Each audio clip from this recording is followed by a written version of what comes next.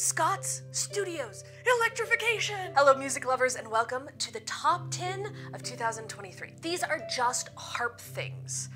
Not my whole life. Number 10. 1 year ago, I moved everything out of my harp studio. It was this lovely Tuscan yellow full of bookshelves. I relocated all of the books and with the help of friends, repainted it white, consolidated all of my music stuff in one space. I can find all of my stuff. Plus, the white walls in background look so much better on video. I'm not like dying of jaundice. Number 9. White walls was not enough. A few months later, I was playing in the studio and I was having a lot of trouble getting the looks that I wanted. My uncle helped me install track lighting. The lights were supposed to be for video, but it is so nice to be able to see what I'm practicing. It really stunned me how much more I enjoy a space when there's good lighting. Number 8, I played my first Renaissance fair. I have always loved going to Renaissance fairs, but this was my first time being a performer. I sewed a beautiful Italian costume out of old bed sheets, and I got to walk around in historically accurate garb playing Skyrim.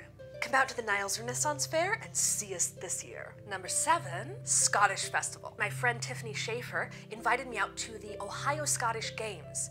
This weekend where a bunch of guys and gals in kilts dance, play music, herd sheepdogs, throw large heavy objects long distances. I was just there as the camera crew helping photograph the harp competition. Met a lot of new friends, including Scottish harp icon Karina Hewitt.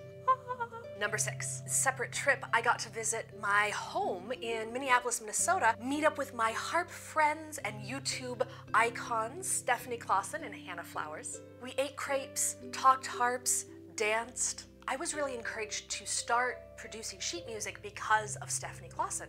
Which leads me to number 5. This year I finalized and released my sheet music arrangement of the Huron Carol, an amazing Native American / French carol. The Huron people stretched from the eastern coast of Canada all the way up to near where I live in Michigan.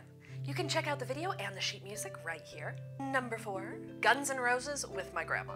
I don't have any harpists in my family, but my grandmother has been teaching guitar since Elvis was first wiggling his hips on television. So when I was visiting, my grandma got out the sheet music for Guns N' Roses' November Rain, and I played the lead guitar solo and she played the accompaniment. I'm not sure what it says about the rebellious nature of rock and roll when I'm learning it from my grandma. Speaking of guitarists, number 3, have you ever heard an angel singing bass? This year I joined up with my friend Season of the Outlaw, this amazing indie rock and roll musician, to do a minor key arrangement of the Christmas carol, Angels We Have Heard on High, except that he sings really low and gravelly. We played around a lot with the arrangement and the motifs. He did an amazing job layering harp, guitar, and harmonies. You can check it out on YouTube or on Spotify and all the streaming places. Number 2. This year was a great leap forward in harp, innovation, and technique and technology. I discovered a box. So for the past 20 years, I've played the harp sitting down. You sit on a stool, pull the harp back. But this year I got an apple crate and I put my 36-string Celtic harp up on a box so that I could play while standing up. I am now a stand-up member of the community. I love the freedom that I felt while standing up. Now before we get any farther, here are some non-harp highlights. In 2023, I discovered Terry Pratchett's Discworld series. Kayaked the St. Croix, lost my grandma, married off several friends, met a composer, started painting in oils, played my first game of D&D, sailed on a riverboat, became the videographer for several projects, and received an original Jack Stockman painting. And finally, drum roll please.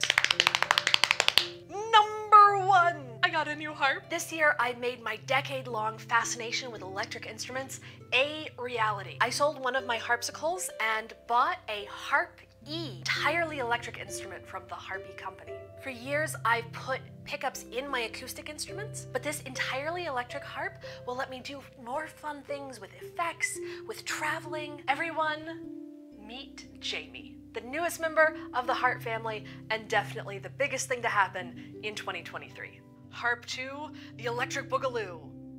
And I'll see you in 2024.